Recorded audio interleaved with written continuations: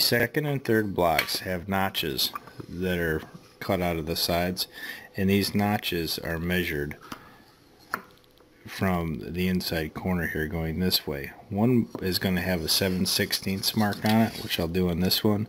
So just take your tape or your ruler here and measure from this line over 7/16 and place a mark, and from that 7/16 mark you're going to measure over 3/4 of an inch.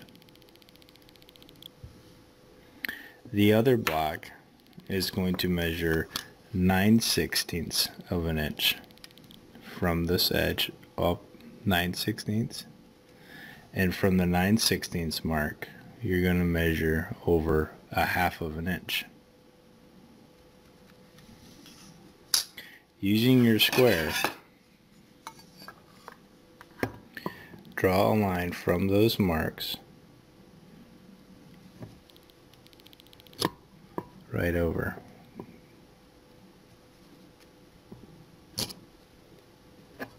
Like so.